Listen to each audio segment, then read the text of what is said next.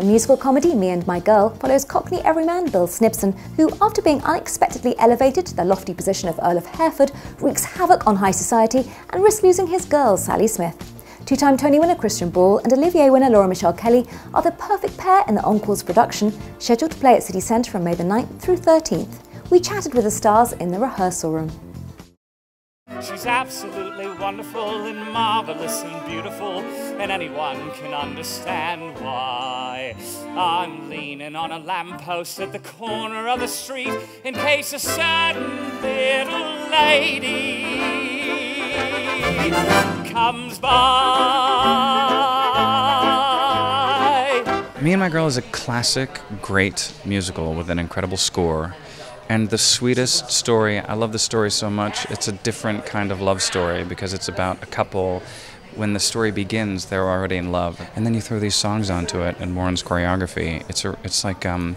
It's confection. It has to do with the search for an heir. There's a great estate and a title at stake, and they've finally found this heir of low origins. He's been left as a sort of foundling almost. And he is suddenly thrown into this new family saying you are the heir apparent to this huge amount of money.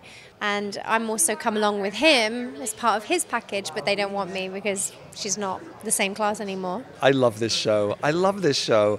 It's filled with heart and it's filled with charm and filled with humor. And this was actually a story that I really was eager to tell and a show that I was eager to bring back to audiences. You know, it hasn't been seen for 30 years. But it's really all about how much they love each other and how much they love each other, that they do go to great lengths to look after each other. Me and my girl, it's no use pretending, we knew the ending a long time ago.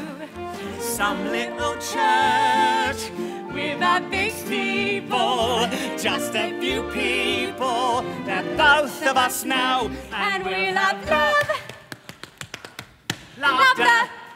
I hear nothing. be happy ever after. Borle and Kelly revealed why they are happy to reunite on the stage. No, we fell in love with each other doing Mary Poppins, I think, almost 10 years ago. It's so nice to be reunited with her. She's so easy to play with, and she sounds glorious, and she only tells the truth on stage. We've always been a great team. We always love working together. He's so spontaneous and crazy, and I'm like, always go with it. And he taught me about how to be free on stage in a way I never experienced before in the moment. And we have so much of that in Me and My Girl. We just keep playing off each other. It's so much fun. I just sit there either laughing hysterically or going, how did they do that? They're so good. They're just so amazing. The company shared what they love most about giving this classic new life at Encores. You know, Me and My Girl has charm and it has simplicity and it has eccentricity.